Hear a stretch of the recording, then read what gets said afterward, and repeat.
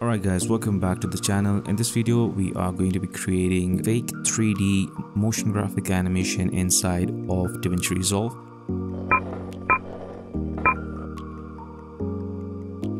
Now, the inspiration of this tutorial is coming from this Instagram handle. I was just mindlessly scrolling through Instagram reels and I saw this video. It was pretty easy to do. I used artifacts to do this. We will be doing this inside of Davinci Resolve. So hopefully you will learn something new in this video. So without wasting more time, let's jump straight into the Fusion page and we will start off by creating this fake 3D element. We will use the background node. Let's drag that in and we will connect an ellipse to this.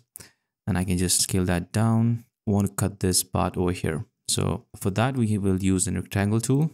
So just add in a rectangle and on the paint mode over here, set that to subtract. And then you can just sort of move it up like so and just move it in the middle over here. So you can get these guides over here and that will help you align things in the center. You can right click guides, show guides. We'll be using a value of 0.75 so that it will be in the middle. Now you can turn off the guides for now. There's a shortcut key which is Ctrl+G, and on the background over here I'm going to actually use a gradient, and you can just start using any gradient in here. And on the last one, probably do something like a blue, and then you can just sort of move the points close like this. Now we have gradient types over here. You can do reflect, square, cross. There are different types. You can definitely play around with that. You have to change the angles on some of these to make it work. I'm happy with the radial look over here. This is kind of a nice look. Then we want to create the upper part of this shape, and to do that we will just copy this background and paste it down below. And we're going to add in another ellipse to this like that. Let's merge these two together and take a look at this merge. Now the second ellipse over here, we will just change the height and change the width and kind of match it up with the shape we had earlier like so. And let's change the height even more. All right, cool. Now on this background over here, make sure that this is in the front. So go to merge 7 here, make sure that this shape is coming in as a foreground. Right now it's coming in as a background, so you can hit Ctrl+T on the merge 7. Make sure that you change the colors. I'm going to just change the direction. That'll be much easier. If you don't hit Ctrl+T, then it will be kind of messed up. So you can see that the shape will look something like this. Make sure you hit Ctrl+T and this shape is coming in as a foreground. So in the ellipse over here, I can use the height over here to adjust it. And this will sort of create that fake 3D movement in our shape. All right, cool. Let's start animating it. After the merge 7, we will add in a transform. And just take a look at this transform over here. Make sure it says transform, and it could be any number over here. If it's your first transform, it will be transform 1. We will change the pivot position and bring it at the bottom of the shape, because if it's in the center, then it's going to animate from that point where the pivot is. So we'll just change the position of the pivot, and now we change the angle. It will animate from that point. So let's start at frame 15. We will create a keyframe on angle. Let's go to frame 35 and let's change the angle like that, and then go to frame 50, change it to the other side like that. And let's go to the frame 70 and kind of bring it in the center, which is 0. So we'll have an animation like this. On the same position, frame 15, 35, 50, and 70, we want to animate the height as well of this ellipse. So let's just start. Click on the ellipse 4. We will create a keyframe on height. This will be our height at frame 15. Let's go to frame 35, change the height. And you can kind of reduce the height over there. Go to frame 50 and increase the height. And then let's go to frame 70 and just bring it back. It was at 0.05, right? So now it will also loop out nicely. So if I just play the animation, this is how it will look. Yeah, it looks ridiculous at the moment, and that's because there is no easing applied to it. Let's just actually do that. I'm going to go to transform and let's go to spline. I'm going to select all the keyframes over here and hit S, smooth it out, and make sure that the angle over here is, in a straight line. Do the same thing over here as well. We'll have an animation, and you can do the same thing with height over here. Select all, hit S to ease it out, and then you have an animation like this. You might want to change this again at later point, but for now that is looking fine. Now next thing we want to do is we want to create a ball animation, the bouncing ball animation, and this is the part where it will take you most of the time. That's because you have to copy or mimic bouncing ball animation correctly. If it's not correct, then your animation will look very bad. Personally, this part took me a whole day to create this, to get this right. But if you're experienced, this might take you like maybe 2-3 hours. So let's just connect this up and reduce the size of this ellipse. And we have this black ball. Let's change that to white. And I'm going to just decrease the size even more. Great. So we will start animating it from the very first frame, which is frame 0. After the background 7, we will add in a transform, and we use this transform to animate it. So let's just move the ball over here outside the screen, and then at frame 15, it will come down like so. Make sure you create a keyframe. So you have to activate the keyframe. So activate the keyframe on center X and Y, and then let's go to frame 15 and just bring it to the left side. And that's because the ball will hit on the left side of this element. The impact will rotate or tilt this element over there. The next frame we have to create is on frame 35, because that is where it changes the position of the tilt. So let's just go to this transform over here, and we have to go somewhere in between. Let's go to frame 25 and just move the position of the ball and sort of move it up like so. And then let's go to frame 35 and hit the right side of this element.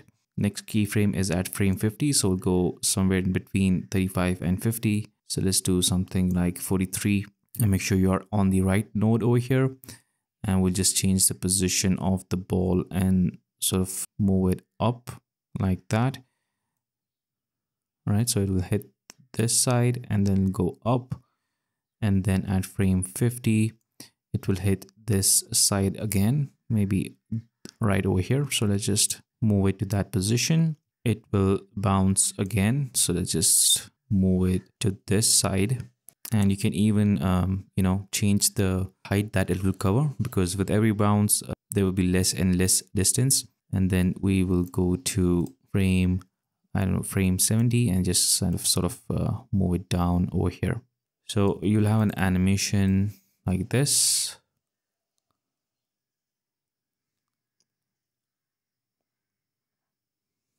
All we have to do is spend time easing out this animation. We have to mimic bouncing ball animation, which actually takes a lot of time to do. So let's just do this. I'm going to do this real quick because I don't want to waste your time. Let's go to the spline. I'm going to select all, hit S to smooth out all the keyframes. And on the first keyframe, I'm going to just make sure that this is straight, in a straight line. So we'll have the first keyframe, and if these lines are bothering you, you can right click, go to options, and disable show controls. So this is our first bounce. I'm going to just zoom in over here. And on this second handle over here, we can hold control key and sort of move it closer to this keyframe.